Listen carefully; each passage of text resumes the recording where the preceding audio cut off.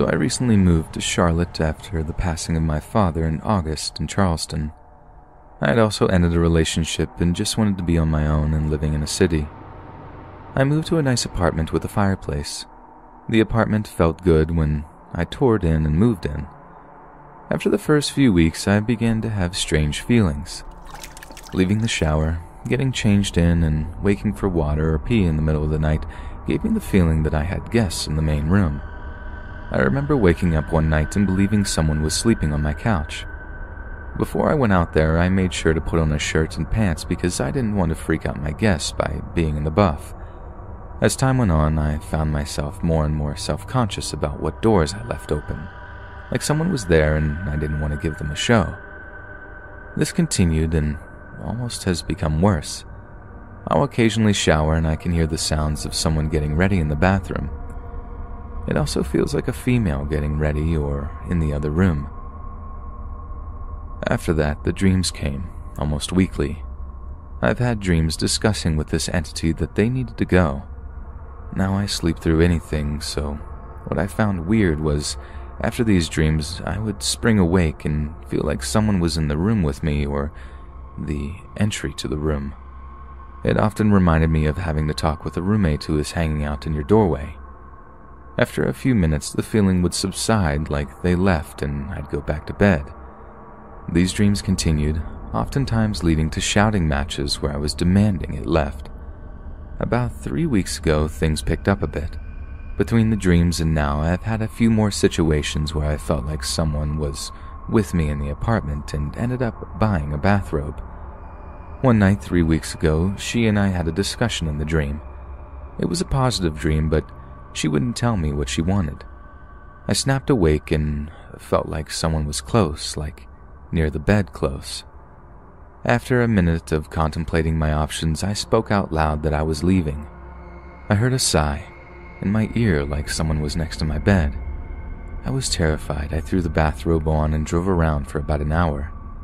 I decided I wouldn't acknowledge her or it and just go on with my life. 2 days later, I saw her.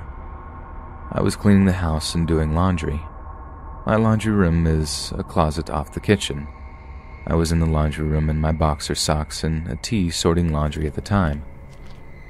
I got the feeling that someone had just come in the front door. Milliseconds later, I look at the other side of the kitchen and saw a woman standing there. I screamed crazy loud and she was gone. She wasn't in any crazy old clothes from the Victorian era. Actually, she looked like she was wearing a blue and white 80s-ish shirt and some jeans. I'm mad that I panicked because I couldn't see her face before she was gone. I was mad, so I started addressing her. First, I would tell her I needed to sleep tonight and to leave me alone. A few days later, I asked for a sign. Stupid, I know. Well, I have this antique bell thing, and after running out for food, I came home and found it rolling across my floor in front of me. There's no way it could have left its location without force. Since then, I see her more and more. I've gone back to ignoring, but it doesn't help. She hasn't done anything malicious or destructive, just is here. I'm kinda stumped on how to handle this and just weirded out. Update, March 12th, 2019. So I did some exploring in this area. Without giving too much away, my complex is long and winding. I've never been to the other side because I don't need to go that way as I'm close to the main road. Well, on the other side of the complex, within 1/10 of a mile, is a massive high-tension wires, the huge power lines, and a substation below it. On that station is a cell tower. I know nothing about the paranormal besides what I've researched and seen on TV, but could there be some electromagnetism fields or something from there? Not sure, but it was a thought. Also, there is a small brook in the area. On that other side of the complex is a standalone ER. From that area with the power stuff, I can see almost directly into the ambulance bay of an ER. Not sure what it means, but it was an interesting location. There have been no major traumas in the area that I could find, but I spoke to maintenance about the unit and it seems all the tenants leave after a year.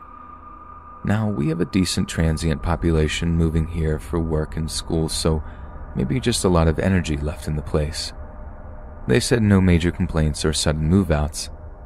I bought Sage on Amazon, and that is coming, so I'll let everyone know about that, and I am looking for a psychic or medium for a session, but have no idea how to vet someone for this.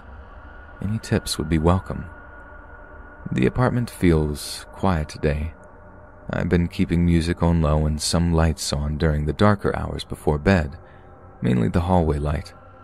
Also, I only have one window and a huge slider, but I've kept the shades open on both to let some light in. Not sure what it does, but makes me feel good. Finally, I'd like to say thank you for everyone that's responded. I've never gone through something like this or anything even remotely close to it, so thank you for the helpful comments and the occasional joke to lighten the mood. This has been an unnerving ordeal so far, and being pointed in the right path is calming.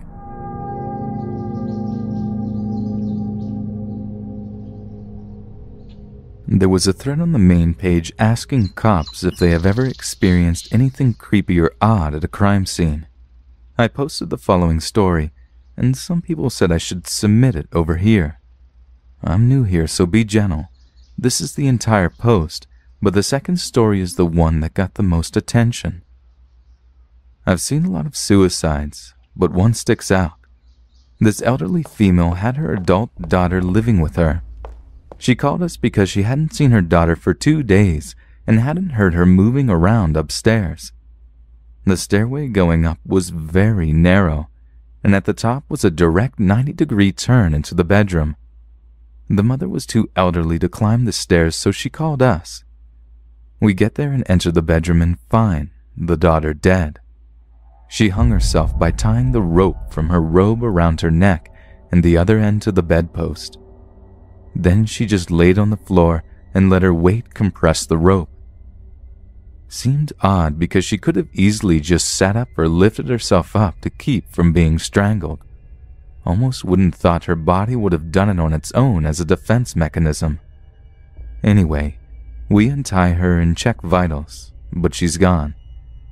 We need to check the body for signs of trauma, so we do that. As we're turning her over, the air escapes from her lungs and she goes, and I feel the air blow over my arm. It grossed me out big time. Anyway, we couldn't get her out of the room because the stairway was too narrow. Ambulance arrives and we strap her to a backboard and lower her out the window and down the ladder of the fire truck. I felt terrible for the mother because she was in hysterics, and her daughter being tossed out the upstairs window with the whole neighborhood watching. I never found out any details about her body afterwards, so I don't know if she took pills and then laid down and passed out, etc., but that method of suicide struck me as very odd. Next, got an alarm call to a home where someone had committed suicide the year before. The house was still owned by the family, but it sat unused. No one lived there. Another officer and I clear the house and advise dispatch that everything is kosher. No forced entry anywhere, but the back door was unlocked. We contacted the owner and he told us he leaves it unlocked. Whatever. Anyway, we're in the house just looking around, remarking how it's a shame that the house just sits there unused. The other officer goes to take a leak and I'm standing there in the living room when I hear footsteps upstairs. Now, we check the entire upstairs. Each room, every closet, bathroom, etc. My partner yells from the bathroom, "Are those footsteps?" He comes out zipping up and we rush upstairs. Nothing. Doors to the rooms are open. We check each room again. Each closet, everywhere. The upstairs is flat out empty. There wasn't even furniture left in the house. He's in one room and I'm in another when I feel this coldness enter the room. It was just a cold that felt like it encompassed my entire body. Then it was as if someone in front of me shoved me with both hands. It was a very distinct feeling of two hands shoving me backwards by pushing my chest. I'm a cop. Normally someone shoves you and it's game on. But this time there was no one there. Just an empty room. I must have sat there with a stupid look on my face for maybe a second or two. Then I left the room completely creeped out. I met my buddy in the hallway and he tells me I look weird. I tell him what happened and he says, "Yeah, this place is fucking creepy. Let's bounce." It was daytime, and the house was fully lit as there were no curtains or shades on any of the windows. Later, I told my supervisor about it, and he said he went to an alarm call there as well, and as soon as he went inside, he got that creepy feeling where it feels like you're being watched. This story takes place in Santa Clarita, one of the safest towns in America. During the story, I was between 10 and 17 years old. I'm now 19. Some context, we lived in a 2-story house that had 2 bedrooms downstairs and 3 upstairs. My family consisted of mom, dad, older brother, older sister, 5 dogs, and me, the youngest. Last thing my family believed, my sister and I had a third eye since we could predict a lot of stuff. But for now, we are only going over the spirits part of it. Now we begin. The experiences started pretty much right away when we moved in. One night when I was taking a shower, I saw a little girl outside of it, looking at me. She looked to be around 6 or 7. She had long, straight black hair and was wearing white pajamas. But after that, I got out and she ran away and I followed her. She disappeared completely when she went to my sister's room, and I actually saw her later that night in my dreams. She told me her name was Alice and she needed mine and my sister's help getting rid of 2 bad men. I agreed, but first she needed my sister to see her. So she played with my sister's stuffed animals and then my sister asked me if I touched them. I told her it was Alice and that Alice wanted to talk to her. Of course my sister freaked, but she'd meet Alice later that night and my sister agreed to help. The last request Alice made was not to tell anyone else, as once I do, they will all be able to see the men and her. After that talk, I immediately saw one of the men. I went to the bathroom, and walking back from it, I saw a really tall, white-sheeted figure standing in the loft. He looked at me, and I felt so much fear, anxiety, and dread. He came after me, and I ran to my room and closed the door. I cried hard, really hard. I couldn't stop because I was feeling pure terror course through me. After that, I questioned if I should even bother helping, but I still tried. Time and time again, I would run into him and he would chase me. He never really made noise, but he would tell me to stop running, and I never listened. It took a few months, but I finally broke and told my family. They all believed me as they were feeling the pressure from him and were all getting stress from it.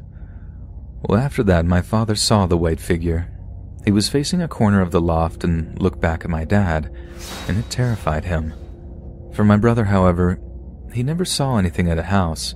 He only felt certain pressures, but he did manage to record my guardian angel one time opening his room door and checking on me. I'm still sad that the phone that had the video was destroyed in an accident.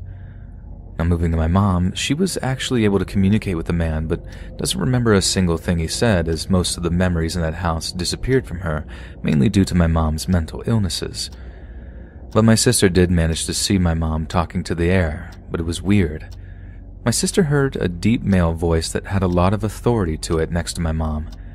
However, she recognized the voice was coming from our mom, and it scared my sister very badly. After that incident, time went by, and my tia, my aunt, and my Nina, grandmother, moved in with us, and they had experienced numerous things. First, my tia kept on hearing running upstairs when she was home alone. She would hear thumping and bangs, and even 2 male voices talking. My Nina, on the other hand, met Alice, but sadly couldn't communicate with her. The last story with them is about my tia. She got up really early every morning to go to work, like 4 in the morning, and one time when she was going upstairs to use the bathroom, she bumped into someone really hard that was knocked down, and there was no one around, and realized she didn't even hear anyone else make a noise or fall. Those are the only stories I have of my tia and Nina, but moving on. So I got 5 dogs at the time of all of this, and all of them would look upstairs and growl, bark, and just watch it very intently. One time my poodle went upstairs and something hurt her very badly. We had to get a cast for her paw because it seemed that something had crushed her paw. Last small story before we get back to the main story is about my friends. They to this day say that the night that they spent in the loft is the scariest moment for all of them. You see, there were 4 of them, and the first time they came over was when everything barely started happening. I had them sleep in the loft, and they all said that a tall, sheeted man was harassing them all night and scaring them. At the time, they were the only ones to see his face, and they said half of his face looked cut off. My friends would come over almost every weekend, but after that moment refused to go anywhere near the loft. Now to get back on track, after some time I started to see visions in my sleep of Alice's death. She was taken by the sheeted man and brought to another man who wore a very dirty suit. He looked very disorganized, but he had Freddy Krueger-type gloves and slashed Alice. I kept seeing this over and over until one day I saw the killer. When I had to take a shower, I would have to cross the loft, and there I saw him, crawling on all 4s, stared at me intently with so much hate. He gave off an even more sinister presence than the white sheet. He was pure evil, and something I didn't want to deal with anymore. Unlike the white sheet, Killer never attacked anyone, but he was just a terror. Have you seen the movie Insidious, and the scene where the medium draws the demon on the ceiling? He's similar to that, and he even would crawl up walls like that. After he started to show himself, my dad saw him and actually started to sleep downstairs instead of his room because of how often he was seeing him in the room and scaring my father. My sister was getting super stressed from everything and told Alice she wasn't helping anymore. My sister never saw Alice after that. For me, there wasn't anything I could even do. I was too scared to even look at the man, and I was getting mentally drained from seeing them all the time that I told Alice I was done too. I was 15 then, and Alice looked sad and disappointed at that and told me goodbye. I didn't want her to leave, but I couldn't stop her, and she vanished, and that was the last I saw her and the 2 men. Things actually calmed down a little bit, but my family started to break down. My parents divorced because my brother almost died in college, and my dad refused to travel to see him, and my mom never forgave him for that. My sister suffered with major depression and bipolar and even PTSD from everything. As for me, the events from Alice and the man and other personal stuff drove me to a breaking point, and I developed paranoid schizophrenia. The paranoia of not seeing the man anymore, the feeling of dread and death lingered, drove the development. The spirits mixed with anger and hatred from everyone built and broke everyone. We decided we need to move on from that house, so we moved to where we are now. Now everything seems to be fine. My brother is in good health. My sister lives in Seattle pursuing her dream of music producing. My mom and dad decided it was best to live together still, and me, who had moved on professionally. Things really hit the fan in the old place, and it almost tore my family apart. The anger and fear that the old house had was too much for us to handle. Now we still have paranormal activity, but a complete 180 compared to that old house. If I were to give advice to anyone about spirits, never help them, as sometimes they will pull you and everyone else into something none of you have the power to help with.